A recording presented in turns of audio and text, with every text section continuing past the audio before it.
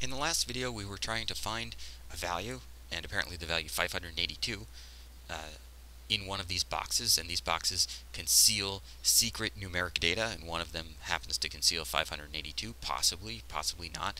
We want to determine if 582 does appear in one of those boxes, and we found if we just start with box 0 and then try box 1 and box 2 and box 3, that not surprisingly, the time to find 582, whether it's there or not, will be proportional to, typically, except in the best case scenario, if we're extremely lucky, the time will be proportional to the number of boxes. And we were wondering if we could do better if we had some hints. So that if, for example, we looked in box 3, and it turns out box 3 is a good one to start with if we have such hints. If we look in box 3, and the answer is that no, that box doesn't contain 582, but if there is a box that contains 582, it would be somewhere to the right. So that's the kind of hint that we were given.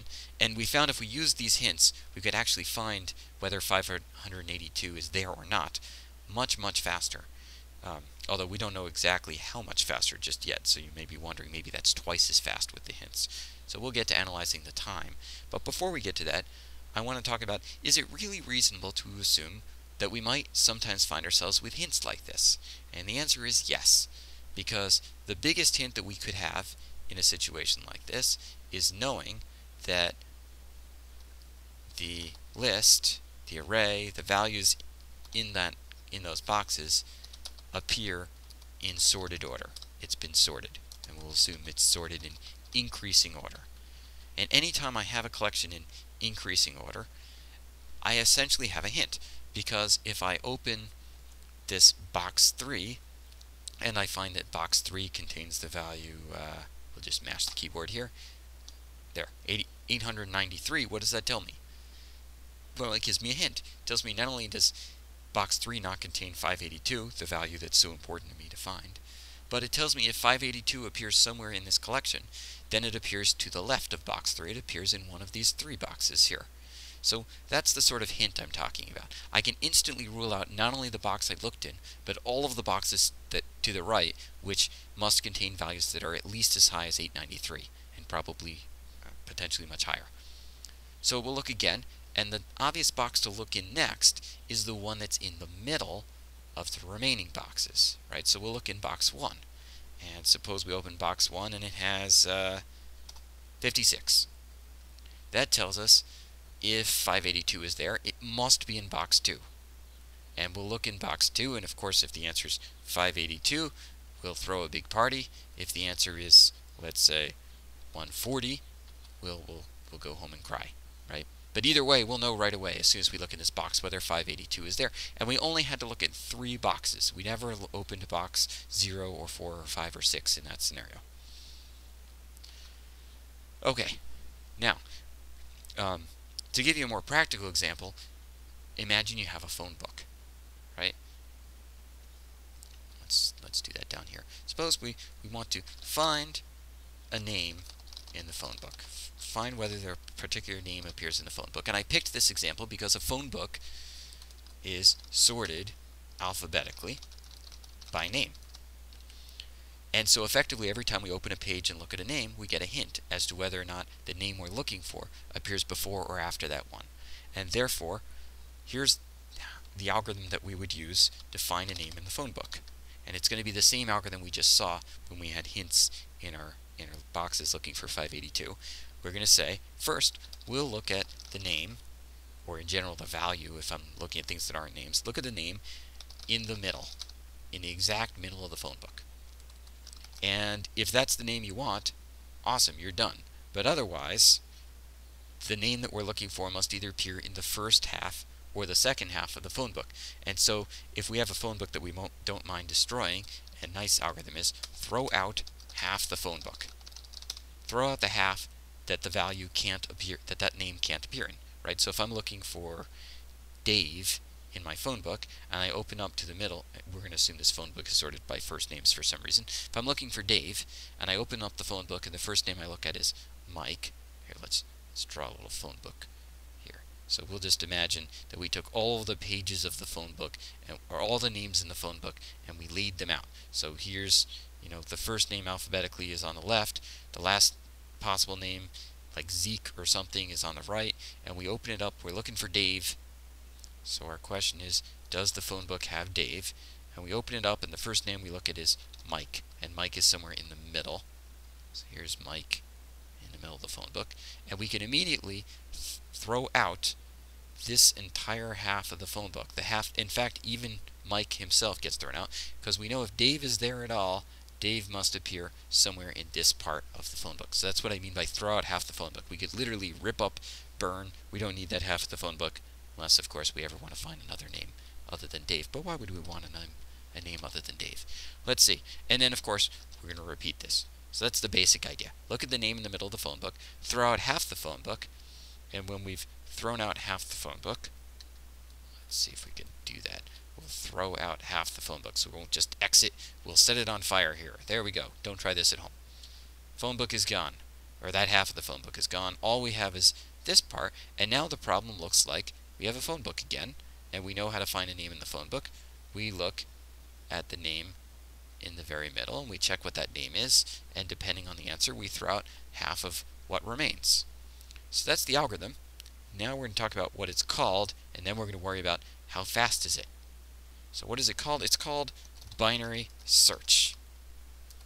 And that's as opposed to sequential or linear search, which is what we called it when we just looked at all of the values in order, one after another. What's in box 0, then 1, then 2, then 3, as we're finding a value. So in binary search, we always start by looking at the middle. And in order to use binary search, and this is very important, in order to use binary search, must be sorted. I must know that my collection appears in sorted order. And I must be able to jump to the middle of the collection, otherwise I shouldn't be using binary search, since the thing I do repeatedly is look at the middle of whatever portion of my collection I'm looking at. Alright, so what do we want to know now? We want to know how fast is binary search. Actually, before we get to how fast is binary search, maybe we'll finish up the phone book example. So if I want to find a name in the phone book, I should use this binary search idea. Start in the middle, then the middle of that, then the middle of that, until I hone in on wherever the name is. Right? So I might have an experience of first start in the middle, then look in the middle of the remaining part of the phone book, and then if I know that the name I'm looking for is somewhere to the right, then we'll look in the middle of that part to the right, and then maybe it'll be to the right of that, so we'll look in the middle of that, and we'll keep sort of bouncing back and forth, honing in on wherever that name either is or would have been if it were somewhere in my phone book. Suppose instead of finding a name in the phone book, though, I want to find a phone number. How long does it take me to find a phone number? So, find a phone number in the phone book. It occurs to me that you may not have much experience with phone books. Phone books are these things we had a long time ago before the invention of the internet and Google and your cell phone and whatever, where if you wanted to find someone's telephone number, you looked up their name, and their names were alphabetical, and when you find their name, you found their telephone number right next to it. On the other hand, if I want to find a phone number in the phone book, there is no easy way to do that because the phone book is not sorted by phone number, it's sorted by name. So if I want to find a phone number, I have to first check, is it the first phone number in the book? How about the next? How about the next? How about the next? How about the next? And it's going to take me a very long time. In particular, the time is going to be proportional to the number of elements because the phone book is not sorted by telephone number, I can't use binary search. I'm forced to use sequential search, or we might call it linear search, and the time is proportional to the number of entries in the phone book. And the reason I raise this is because if we were to look at the time to find a name in the phone book, we might estimate that that might take, say, let's say 30 seconds.